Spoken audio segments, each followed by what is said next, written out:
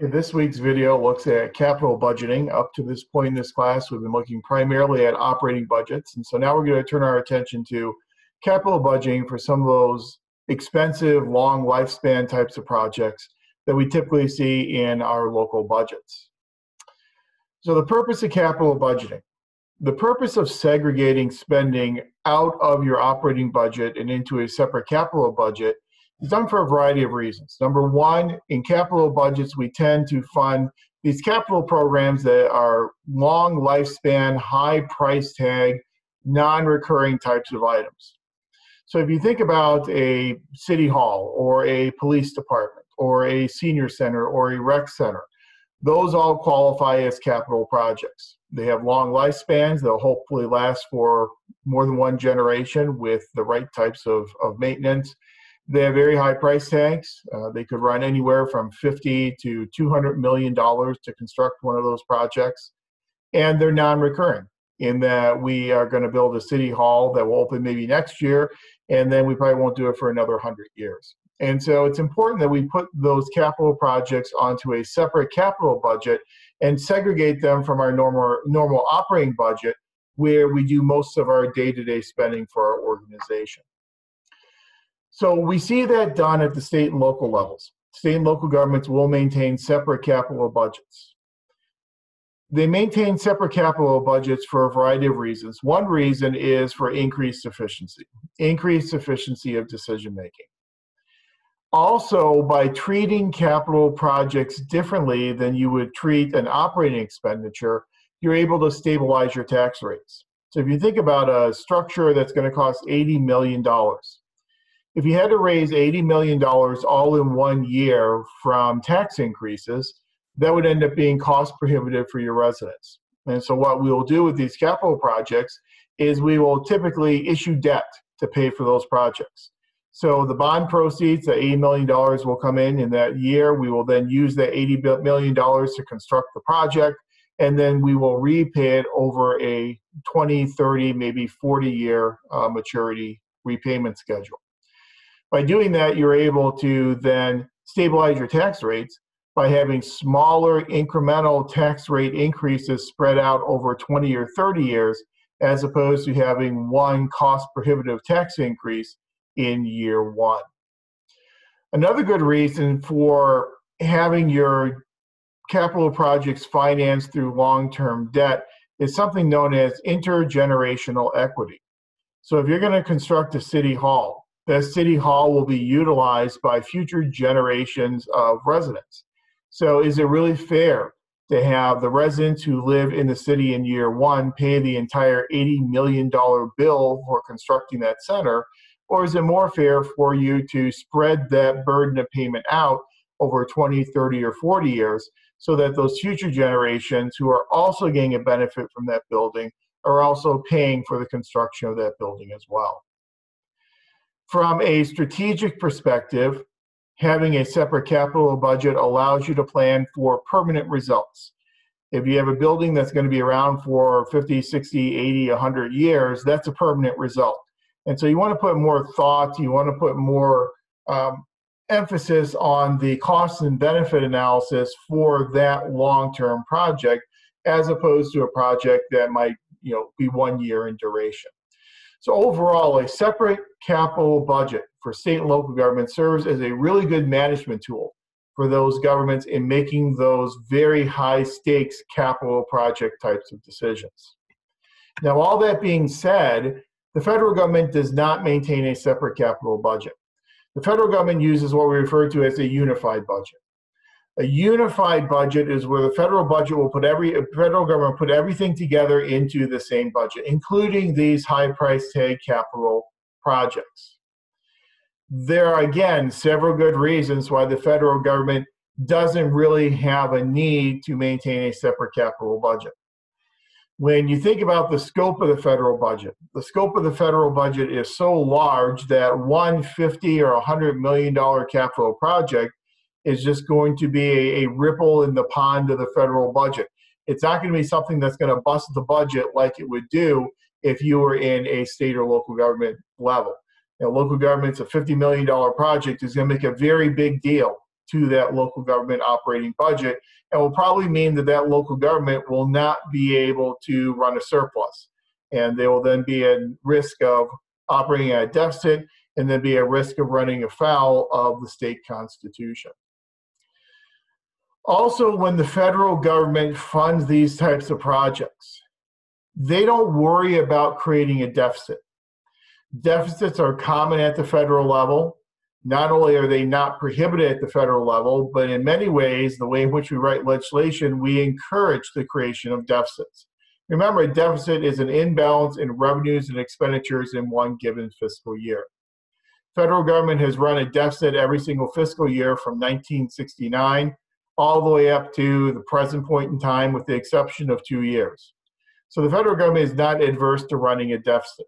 So even if these capital projects will result in a deficit, that's not a big deal for the federal government. Federal government controls its money supply. The federal government has the ability to coin money. The federal government has a lot of strategies through the Federal Reserve to stimulate or slow down the economy. Because of all those economic controls, it's not that big of a deal for the federal government to run a deficit. The federal government also needs to stimulate the economy through spending. That's what's called counter-cyclical spending. And so if you have a fiscal downturn, one way you can stimulate your economy is by funding a lot of new capital projects. It puts a lot of people to work. You're contracting with a lot of private corporations. It stimulates the economy, may create a deficit, but in the long run, hopefully you'll get more tax revenues in the future from that stimulated economy. The federal government is not worried about its credit rating. The federal government always has a very good credit rating, so it's never going to have a problem issuing debt. State and local governments do have to be very concerned about their credit ratings. If a state or local government runs a deficit because they don't have a separate capital budget, they're going to take a hit to their credit rating. The lower their credit rating goes, the less likely they are to be able to issue debt. The less likely they are to issue debt, the less likely they are to be able to pursue those capital budgets. It kind of becomes a tautology. It kind of becomes this vicious cycle that they find themselves in. The federal government always has a very good credit rating because people will always buy federal government debt. It's a very attractive debt, and it's very attractive debt because of all the controls the federal government has over the economy. It's highly unlikely that the federal government would ever default on federal government debt. So state and local governments maintain a separate capital budget. Since we are primarily concerned about state and local level budgeting in this class, we are going to focus now on the capital budgeting process, the process by which we create these capital budgets. Capital budgets are predicated upon a planning process in what's called a capital improvement plan, or a CIP. Every government should have a capital improvement plan, and that capital improvement plan is multi-year in nature. Usually it's about 5 years in duration. And that plan is where you will schedule out all these capital projects from year 1 through year 5. The scheduling of the projects is a difficult process. You would hope that the scheduling of the projects would be primarily based upon economic imperatives, but as we've talked about in previous videos, political imperatives oftentimes come into play. And so sometimes something that makes a great deal of economic sense won't find its way into the capital improvement plan if it doesn't also make political sense. But you schedule your projects in this 5-year capital improvement plan, and you also have to remember this capital improvement plan is a living document, in that once it's created, it doesn't just sit there static for 5 years. You need to return to it every year and revisit the capital improvement plan based upon changes in your revenue generation, changes in needs for higher levels of services to be provided to your citizens, changes in your tax base. There are a lot of disasters, challenges from your environment. There are a lot of different factors that will cause you to revisit this capital improvement plan and make changes to this plan throughout its 5-year duration. In putting this capital improvement plan together, we will engage in an analysis. We will engage in analysis of the amount of revenue we have available, the other types of expenditures we need to make, And then we will engage in a cost-benefit analysis for each potential project to be included in this capital improvement plan. We will do those project-by-project analyses. The capital improvement plan is probably the result of some facilities master plan that your organization has already developed.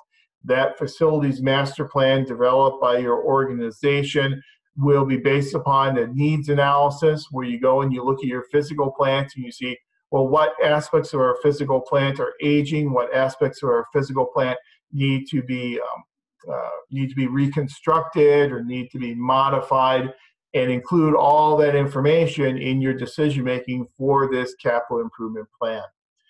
But the projects that are listed in year one of your capital improvement plan, those are the projects that then make their way into your capital budget. So all the capital projects in year one that are now in your capital budget, those are the projects that you will be funding the construction of for that given fiscal year. As you decide which projects to include in that budget, which projects not to include in that budget, the Urban League provides for us some good factors that we should analyze, some factors we should take into account in determining which projects warrant inclusion in the budget and which do not warrant inclusion. So some of those factors I've listed for you on the screen there. Capital and operating costs. So a capital cost is a construction cost, but you also have to take into account the annual operating costs to keep that senior center or that recreation center operating on an annual basis. Health and safety concerns, effects on the economy, because you need to remember that if you're constructing a recreation center, that recreation center, city-owned and run recreation center, could have a major impact upon some of the private gyms that are located in that vicinity. So what type of effect does it have on the economy? Environmental and social effects.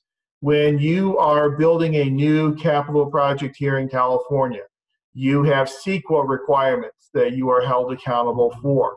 So under CEQA, what you'll need to do is you'll need to conduct an environmental impact analysis for the impact this new project has on the environment. Now, if you are constructing a new capital project that will add new square footage to your city's footprint, you will have to go through this environmental analysis as part of the CEQA requirements. However, if you are reconstructing a building, and so you're not adding to the square footage, but you're just replacing the current footprint of the city in that area, then you may be able to seek out a waiver to the CEQA requirements. CEQA is a very expensive piece of legislation in that local governments, if you need to go out there and do an environmental impact analysis for a project, depending on the size and scope of the project, that environmental impact analysis may cost you upwards of $50,000 to $100,000 just for that one study. So a lot of local governments try very hard to find a way to get a waiver to those CEQA requirements.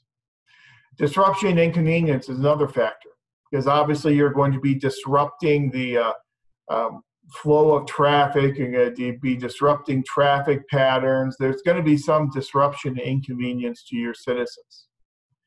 You also have to take into account the amount of support that is needed. So infrastructure support. So do you need to run electrical lines? Do you need to run storm sewers? Do you need all these infrastructural supports for this new project that you are planning on constructing? The amount of risk involved. What's the risk that some of these benefits that you think will accrue from the construction of this project, what's the risk that they may not actually happen? What are your consequences of not finishing the project? What if you don't get the project done? What if you don't get the project done on time? Now, a lot of local governments are trying to mitigate that concern by building in penalties into their contracts with these contractors so that if a project comes in several days or a month or whatever behind schedule, then that contractor will be fined daily until that project comes in and gets done. That's a way you can recoup some of the costs for a project not being finished on time, but you also have to remember that contractors can get really creative in terms of finding ways to recoup some of those costs themselves by having change orders where something actually is more expensive than they originally thought it would be. So maybe the plumbing ends up being more expensive than what was in the original request for proposal. And so there are ways in which cities and contractors kind of go back and forth on trying to recoup charges between each other. Typically, a cost-benefit analysis is going to be the primary tool that we use to do this project-by-project comparison, and we've discussed cost-benefit analysis in a previous video. But we probably will not be doing the construction ourselves. We probably will not be using our own city employees in order to construct these projects. We will be contracting out. So whenever we contract out, at least here in the state of California, you need to abide by public contract code. And here in California, public contract code, I've given the reference for you on the screen. It's BCC 20100 running through 20929. It's a very expansive and very detailed contract code in comparison to a lot of other states. What public contract code will do in California, again, we'll use California as the example, is it will require competitive bidding for most governments up to a certain threshold. So depending upon the type of government, depending upon the type of project, you will need to engage in competitive bidding if the cost of the project is above a certain threshold amount.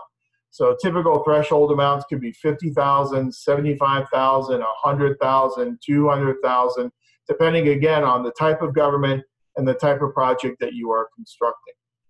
So if the value of the project, the amount you're going to be spending goes above that threshold amount, then you have to engage in competitive bidding. Competitive bidding means that you have to put together a request for proposals, an RFP. You then have to publicize that RFP. You have to solicit bids for that RFP, and so construction companies will then submit sealed bids to the government, and you will then establish a date and a time when all those sealed bids will be open. When you open up all those sealed bids, you are supposed to then award the contract to the lowest responsive bid. Now, we'll talk about responsive and responsible in a second, but that's the whole idea behind competitive bidding, is that you will save the government money by selecting the lowest responsive bid. That's competitive bidding, and that's done for a lot of projects. Now, not all of your projects will be done through competitive bidding. You can do some negotiated bidding. You can do a process known as piggybacking. Here in California, there's a process, and a lot of states have this called piggybacking, that if another government already has a similar contract on the books, if you will, you can then use their contract, rather than writing your own, use their contract as your request for proposal. So it's very common to see the same contract, the same request for proposal for similar types of projects across similar types of governments in the state. There's also a process here in California under CUPCA called pre-qualification. And in pre-qualification, what you are able to do is you are able to invite contractors to fill out a survey, basically, an application form. And on that application form, they will list all the information that you need to make sure that they are a responsible bidder. They will then submit their application form, and it will basically go into a pool. It will go into a queue, and then when projects come up, you can then go to your pre-qualified bidders and then negotiate directly with your pre-qualified bidders. So instead of doing a competitive bidding process, you can pull out a pre-qualified bidder, negotiate with that bidder, and then award that pre-qualified bidder the contract. So there are some ways in which you can negotiate a little bit as opposed to doing all of your public construction projects through competitive bidding. But it is important that whenever you do award a bid to a contractor, that the bid that you are awarding is what's called a responsive bid. So when contractors will submit their bids in response to your request for a proposal, a responsive bid is a bid that addresses all of the aspects of the request for a proposal. So if a bid leaves out part of the project, so maybe a bid comes in It's a really cheap bid and it looks really good, but they left out the plumbing work. Well, that's a non-responsive bid, as the plumbing work needs to be done for this building to be operational. So to be a responsive bid, it must adhere to all the requirements and address all of the requests within that RFP. So it must be responsive. The bidder, the company that submits that bid, also must be considered to be financially responsible. To be financially responsible means that you need to be bonded and insured, and it also means that you need to be registered with the Department of Industrial Relations, the DIR.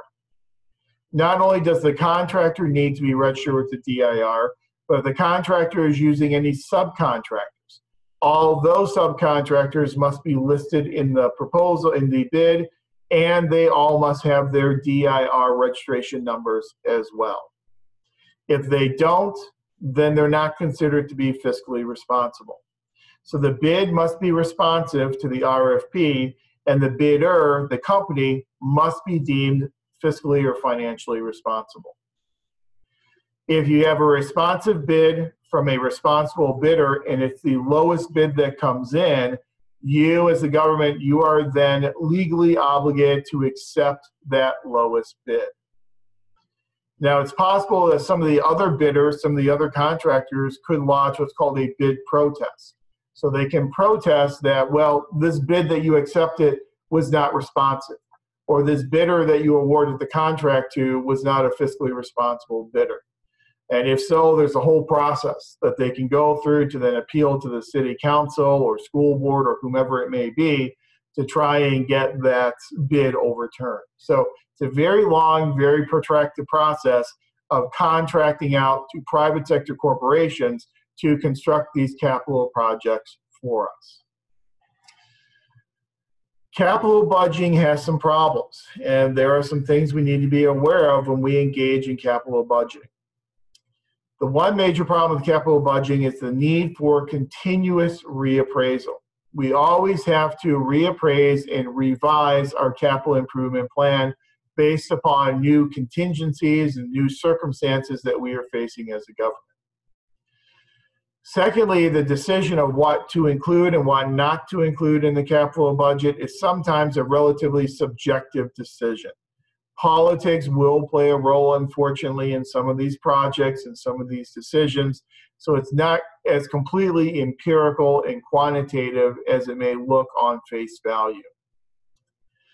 Third, when we maintain separate capital budgets, we tend to rely on the fact that money is available.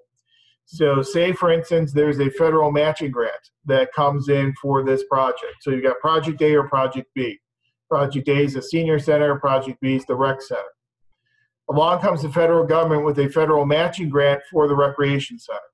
And they'll say, we will match dollar for dollar, every dollar that you raise at the local level, we will match it with a federal dollar up to $2 million. Well, that substantially reduces the cost of the recreation center. So we are going to be much more likely to support the recreation center because there's more money available for that. So sometimes we select projects not because they are a high priority, but rather we select the projects because they're paid for, because there is money there to pay for them.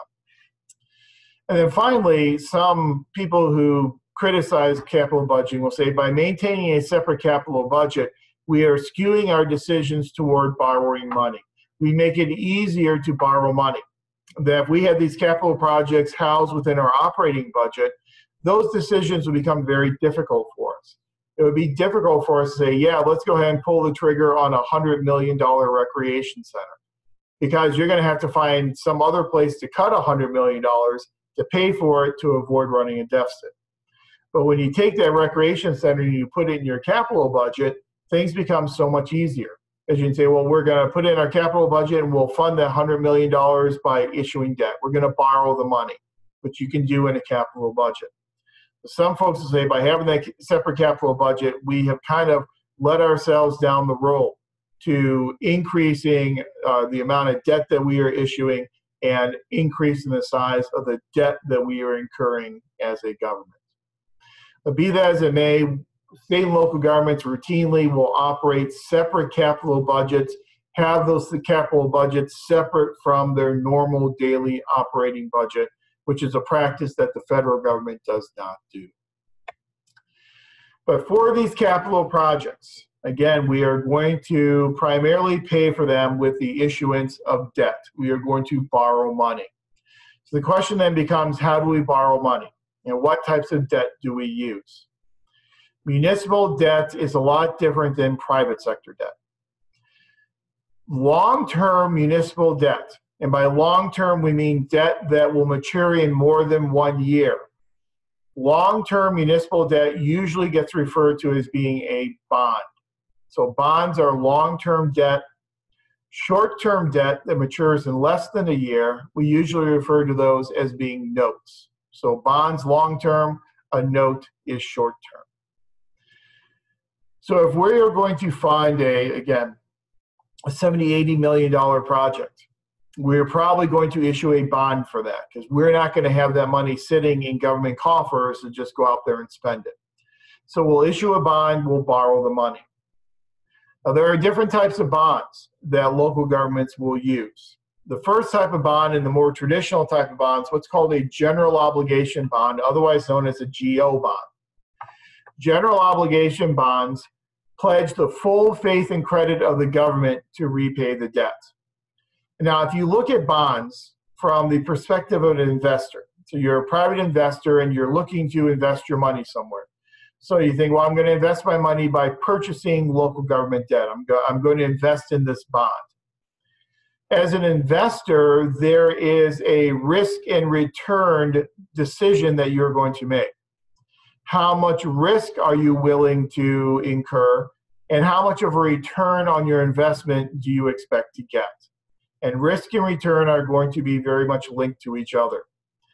The riskier the investment, the more return the investor anticipates to get. The less risky the investment, the less expectation in terms of return. So with a general obligation bond, since it is secured with the full faith and credit of the government, it's a very low risk type of investment for an investor. But what do we mean by full faith and credit? Full faith and credit is a term that means a government will use all of its resources at its disposal to repay the debt. So it will do whatever it needs to do. So if it needs to raise tax rates, it will raise tax rates. If it needs to cut expenditures, it will do that. If it needs to lay off employees or cut programs, it will do that. It will do anything that it needs to do to repay this money back to investors. So it's a very low risk type of investment. As a low risk type of investment, there's very little return for investors. So governments can save a lot of money with general obligation bonds because the interest rate that they'll have to pay on that debt will be relatively small. Now, in the world of municipal finance, interest rates are actually referred to as coupon rates. They're called coupon rates because back in the day, when investors used to purchase debt, they would get a coupon book. And then they would literally rip off a coupon, send the coupon into the government, and redeem that coupon for their interest payment. So that's why interest rates are called coupon rates. So in the world of municipal debt, we call them coupon rates. So the coupon or interest rate is very low for this type of general obligation debt. So as a city in deciding whether or not to issue general obligation debt, you know that you are exposing yourself because if you are having trouble repaying the debt, you're going to have to come up with some way to repay it because you have secured it with your full faith and credit. You can't default, or it's hard to default on this type of debt. But you're also going to save a lot of money because the coupon rates are very, very low. General obligation bonds are typically used for things like city buildings, road construction, jails and prisons, schools. They were a very popular type of debt many years ago. Their popularity has kind of tailed off in recent years as governments have come up with new strategies and new types of bonds that they can use, and we'll talk about some of those in just a second. But whereas general obligation bonds used to make up about 2/3 of all the debt issued by local governments, now it makes up less than 1/3 of all new debt issues. But it is the most traditional and most well-known type of municipal debt, what's called a general obligation bond. A second type of bond is what's called a revenue bond.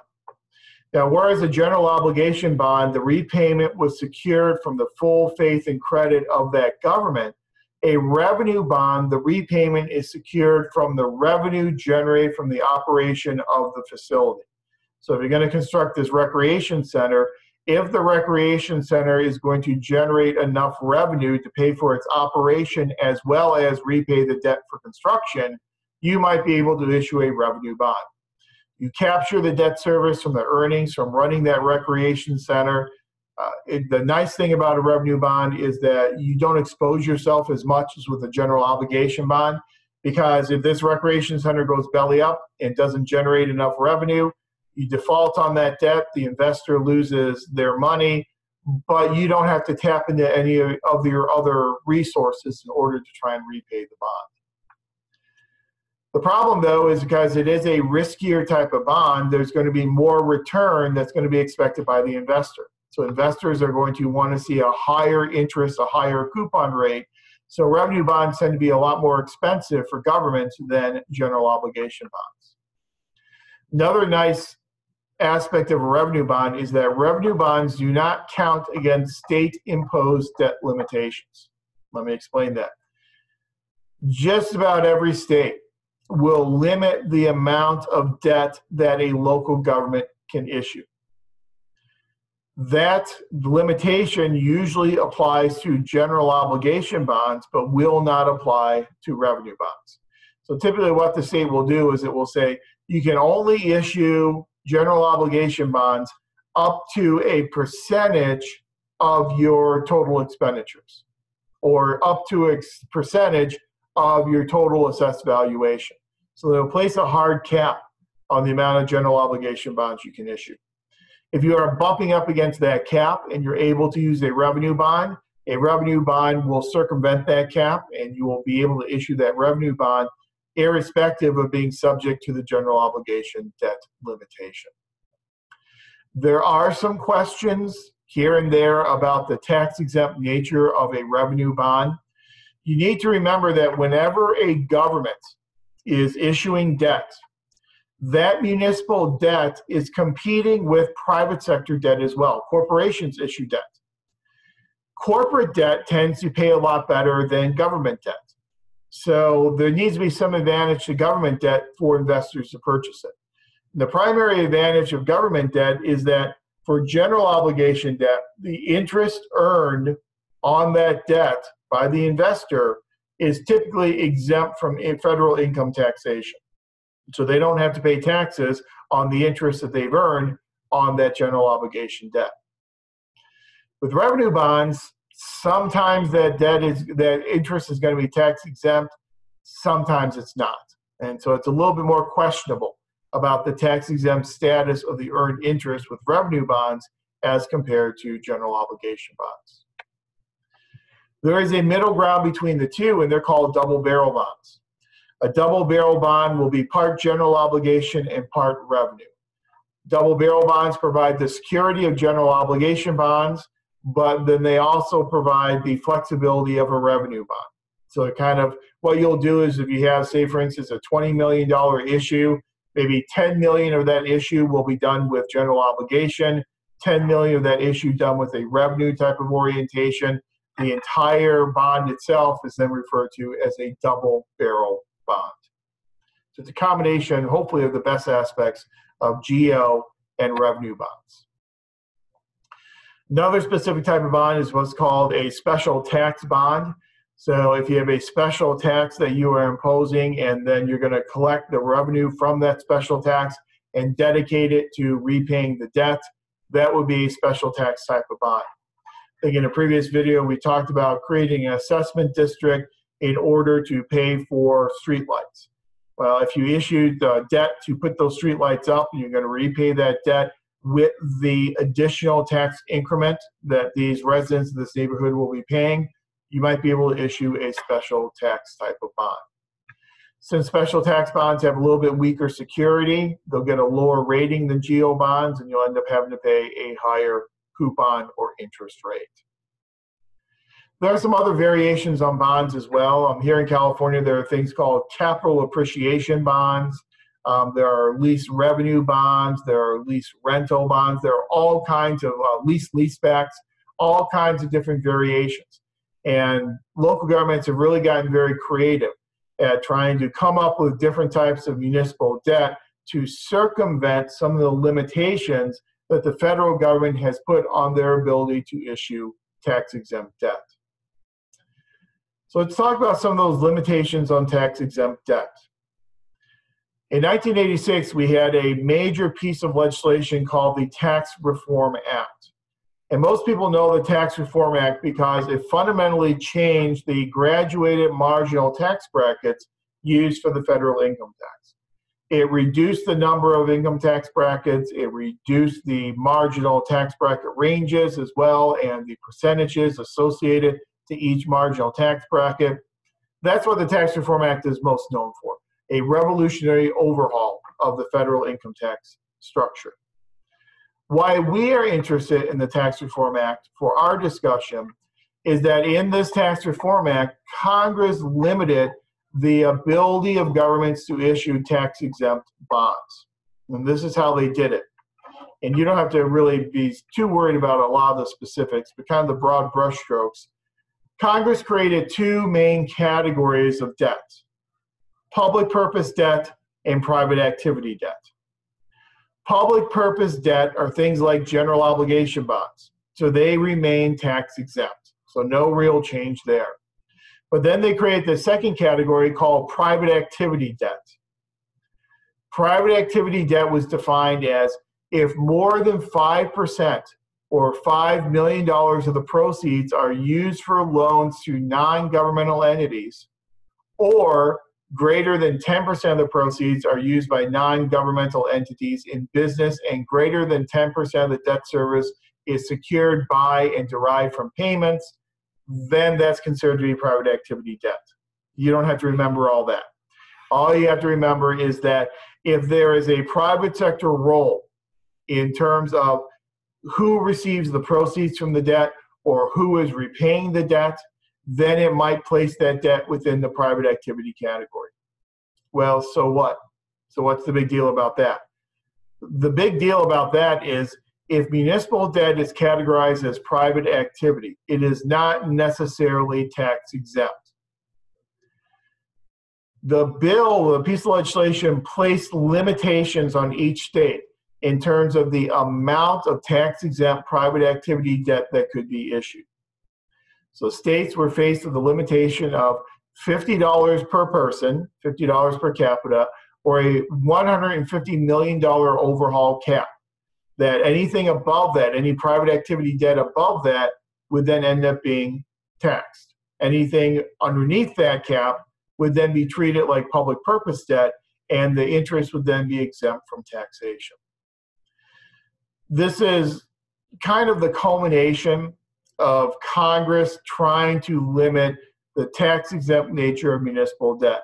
They limited somewhat in 1968, they limited again in 1982, and then in 1986 they kind of dropped the hammer in creating this second category of municipal debt called private activity debt. Well, a lot of local government finance officers said, well, this is the death of reciprocal tax immunity. The sky is falling. We are never going to be able to issue tax-exempt debt again. So they took the case to the Supreme Court. In 1988, we had the Supreme Court case, South Carolina versus Baker. The Supreme Court in South Carolina versus Baker basically said it's up to Congress, that interest earned on state and local debt is not necessarily tax exempt. They basically said there is no more reciprocal tax immunity when it comes to municipal debt. Now, you thought that local government finance officers thought the sky was falling in 1986. You can imagine what they thought after the South Carolina versus Baker case. Basically, what the Supreme Court said is if Congress wants to tax state and local debt, go for it. That's completely up to Congress. Now, Congress did it. And so in the intervening years, we haven't seen Congress take many more steps toward trying to tax municipal debt, but municipal debt is not as tax exempt as it used to be prior to 1986. But that is one of the big advantages that governments have with their debt, is that the interest on that debt tends to be tax exempt as long as it falls within that public purpose type of category. But that alone is not enough to allow governments to compete effectively with the private sector in terms of issuing debt. So they need some more advantages. So another advantage that local governments can use is what's called credit substitution. Credit substitution is when you can replace your credit rating as a government with somebody else's credit rating. The interest rate, the coupon rate that you will have to pay to repay your debt will be directly tied to the credit rating that you receive from one of the major credit rating agencies. And right now there are 3 that local governments tend to use: Moody's, Standard & Poor's, and Fitch's. Those organizations will then rate the risk, if you will, of the debt, and how risky your debt is will then determine your credit rating, and your credit rating will then determine the interest rate, the coupon rate that you will have to pay. So if you can get someone else's credit rating and use someone else's credit rating, then obviously you're going to be in pretty good shape. So there are 3 different ways in which you can substitute someone else's credit rating. One way is through purchasing what's called a letter of credit, where you purchase the credit rating of a bank. Banks have very good credit ratings. So you purchase the credit rating of a bank, literally substitute the bank's rating for your rating. Problem is that banks tend to be kind of unrealistic in the amount of money they expect to be paid for their credit rating. They also tend to have a relatively short lifespan. So a bank may give you a letter of credit and let you use their credit rating for 6 months. Then you need to renew that letter of credit, and when you need to renew it, what does the bank do? The bank raises the fees. So it may not be the most cost-effective thing to do.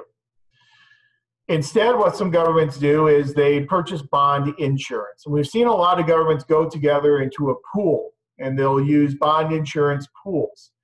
A bond insurance approach is very similar to insurance that you use in your everyday life. So you will get a policy. The insurance company will then say, if the government defaults on this debt, we will then repay the debt. You then pay premiums to this insurance company to cover their costs. So you purchase insurance. The best thing you can do, if you can, is to get what's called a state credit guarantee. Now, those are very few and far between these days, but it's where the state will come in and say, if the locality cannot repay the debt, we pledge to step in and repay it for them. California was burned by Orange County many years ago with the state credit guarantee. Ohio was burned by Cleveland. New York was burned by New York City. And so states are really very reluctant to issue these types of state credit guarantees. So the best practice for most local governments is to maintain a good, healthy fiscal solvency. And if you can maintain good, healthy fiscal solvency, when you go out for your bond rating, you'll be able to rely upon your own financial background rather than having to use someone else's. Another thing that governments have done to try and compete with the private sector is to get creative in some of their financing options. And so in the past, whenever bonds were issued, they were what were referred to as term bonds, in that the entire bond came to maturity at the same time. Now what governments will do is they will issue what are called serial bonds. With a serial bond, you'll have multiple maturity dates. And so part of the issue will mature within a year, another part might mature in 5 years, another might mature in 10 years, another in 15 years. It just gives them some flexibility in terms of freeing up money. So whenever one issue is paid off, then what you would be using for your debt service can then be reallocated to something else. So the vast majority, if not all, municipal bonds today come in what we call a serial type of design as opposed to a term type of bond. Zero coupon bonds are very similar to those capital appreciation bonds I had mentioned earlier. With a zero coupon bond or a capital appreciation bond, the government does not pay any interest payments throughout the life of the bond. Then once the bond comes to maturity, all that interest that's been accumulated over those 20 or 30 years all get paid at once in one big balloon payment.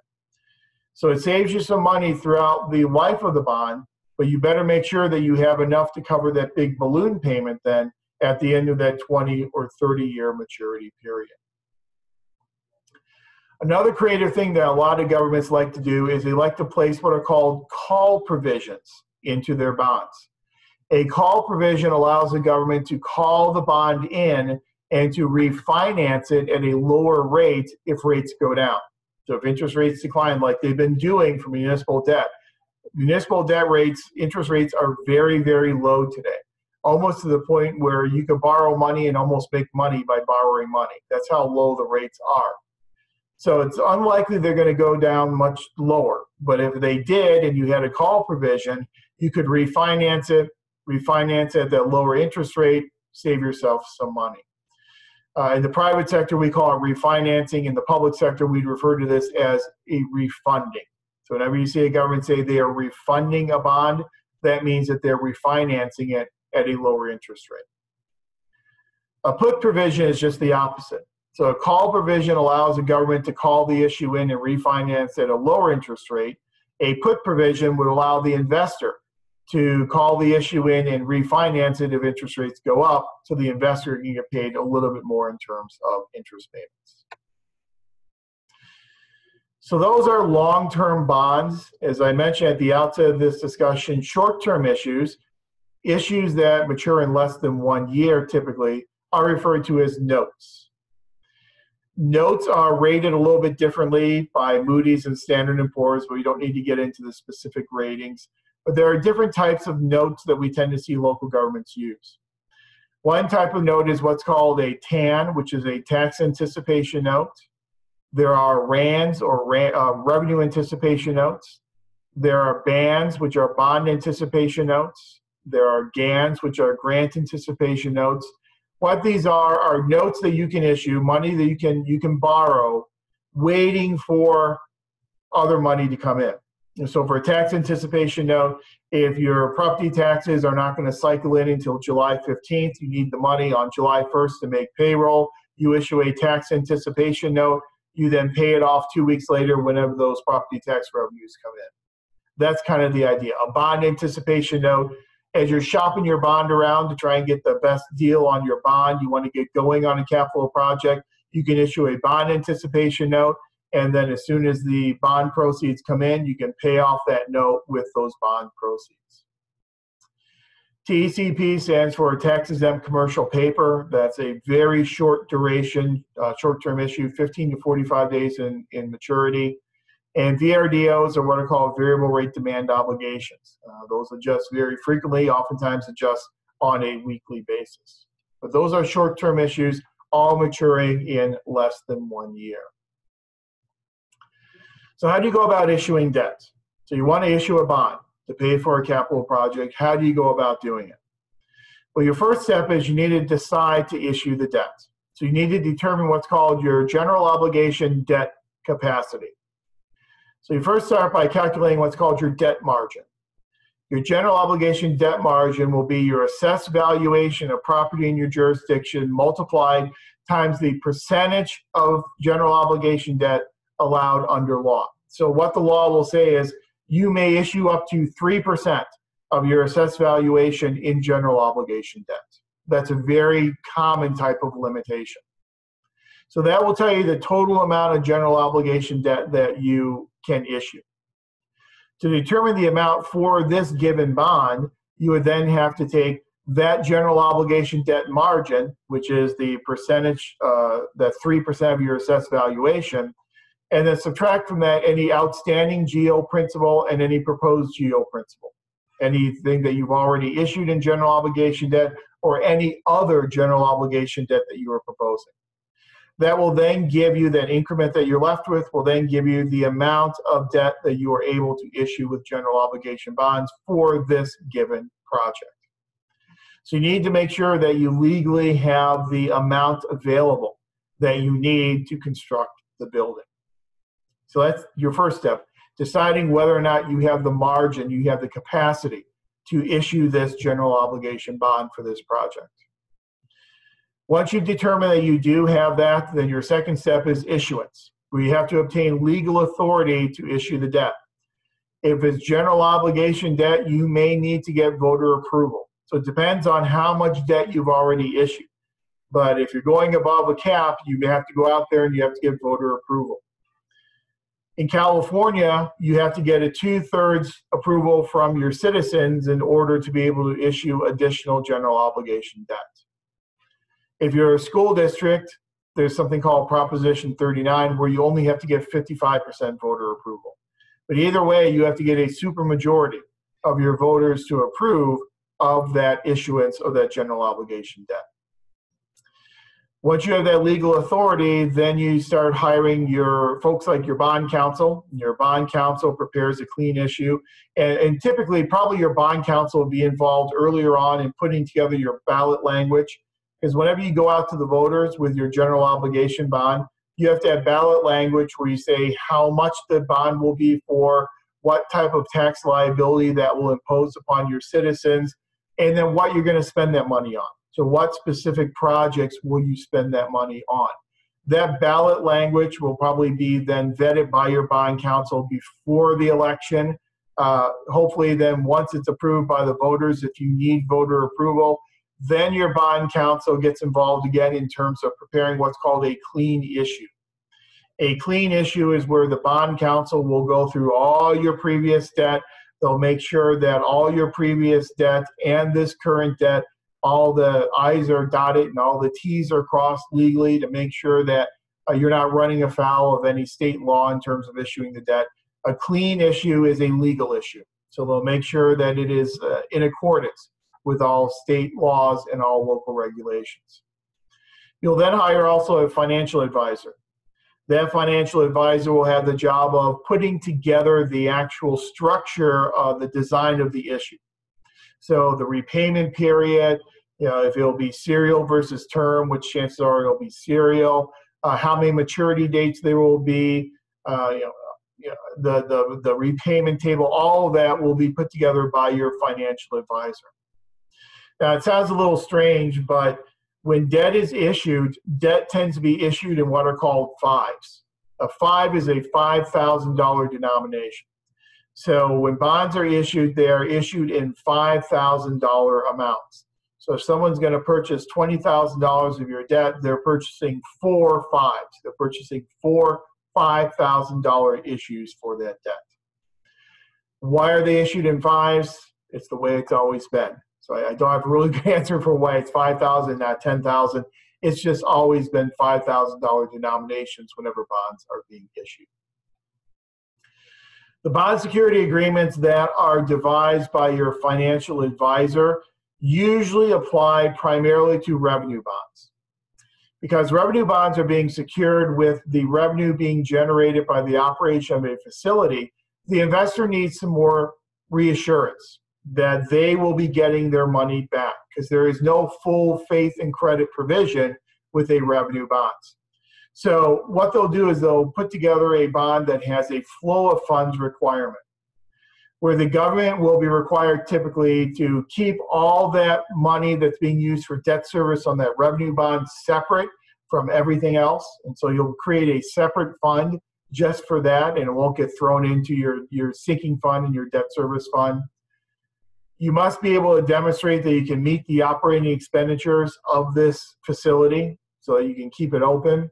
And typically you'll have to have a reserve. So you have to set aside 1/6 of your interest payments and 1/12 of your principal payments to make upcoming payments in future years. Or it may just require you to set aside 1 full year of payments to cover any possible defaults or deficiencies in your interest payments. So again, all built in there to try and give some reassurance to the investor that because this is a revenue bond, they're still going to get their money back, even though there isn't that full faith and credit protection. Then you oftentimes build in some covenants into your bond issue as well to, again, protect your investors.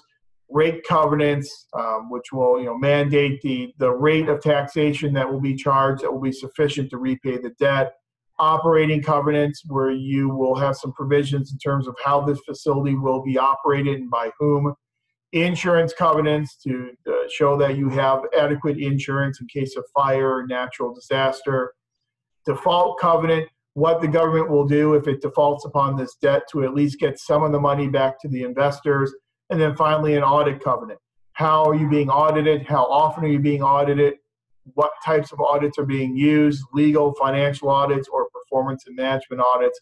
Again, with a revenue bond, your investors are going to want to see a lot more information than perhaps in that general obligation bond. One of the major steps in issuing debt, though, is getting that bond rating. Getting that bond rating from Standard & Poor's, Moody's, or Fitch's. So in getting that bond rating, you'll go through a lot of different steps. You'll apply for it. Your application will get assigned to an analyst. You'll then be required to submit your documentation. The analyst will research all the financials for your organization, will then conduct an analysis of those financials, will then make a recommendation to the rating committee, and the rating committee will then provide your bond rating for that issue. Bond ratings come in a lot of different varieties. Moody's, they tend to use letters and numbers, so the top rating is a AAA, AA1, AA2, AA3. Standard & Poor's and Fitch's, they use more letters than numbers, so AAA, AA+, AA, AA-. Again, if you are in the A range, anything from AA2 or above for Moody's, or an AA or above for Standard & Poor's and Fitch's, that is a pretty good bond rating. And that's a bond rating that will get you a relatively low interest or coupon rate. But the bond rating really is the kind of the linchpin that holds the entire process together. Because if you don't get a good bond rating, then your coupon rate will be so high that it'll be cost prohibitive for you to issue the debt. How they determine the debt rating, the bond rating, they determine it through how you're using the debt, your plans to retire the debt, your existing debt burden, your history of debt and the trends in acquiring debt, the status of your physical, your capital plant, your promptness of bill paying, your tax base, assessed value trends, collection rates, which is a measure of your tax effort, the diversity of your revenue portfolio, the ratio of your debt service to total expenditures, accuracy of your forecasts and your estimates, the professionalization of your organization, your level of service provision as reflected by citizen satisfaction surveys, intergovernmental aid, how reliant you are on intergovernmental grants and aid, your land use, are you completely developed as a city or do you still have room to develop? If you're 99% developed as a city, you're not going to be able to get a lot of additional tax revenue unless you do a lot of redevelopment. If you're 60% developed, you've got a whole lot more room that you can develop, and that'll be an influx in tax revenue. Your population and wealth trends, and finally, your commercial and industrial tax base. Yeah, a lot of things that they will look at. It usually is typically about a 2-week process between when you apply for your rating and when your rating actually gets assigned. In my district, we just issued another $102.4 million in bonds. It went out for rating 2 weeks ago, and I just received the letter 2 weeks later with our bond rating, which is an AA2. So despite all these factors and all this work, it still tends to be kind of a pretty quick turnaround by Moody's and Standard & Poor's. I found that Moody's tends to turn ratings around quicker than Standard & Poor's. So Standard & Poor's is usually close to about 3 weeks as opposed to 2 weeks for Moody's. Once you have your rating, then you are ready to sell the security. There are 2 different ways to sell the security. It can be done through a competitive or a negotiated process. In a competitive process, you advertise that you are selling these securities, and then underwriters bid to buy those securities. In a negotiated process, you will select an underwriter and negotiate directly with that underwriter. In my experience, it tends to be a negotiated process because a negotiated process will save you a lot of money and save you a lot of time and get you the best deal possible. If you want to make a whole lot of money in the world of public finance, think about becoming an underwriter. because underwriters make a great deal of money. If you are issuing let's say about a $10 million bond issue, you can count on about $600,000 to $700,000 as your underwriter fee. So it's a very lucrative business to get into. But today, most of the underwriting is done in a negotiated process. Once the bond is then sold, then the proceeds will come in, usually about 3 to 4 weeks. And then when you have those proceeds, you are then ready to go about executing the construction of your capital projects. So I know there's a lot of information there, but I want to kind of take you through not only what a capital budget is, but the development of a capital improvement plan, the development of a capital budget, and then how we go about paying for these capital projects, because they tend to be very expensive, they're non-recurring, and they tend to have a very long lifespan.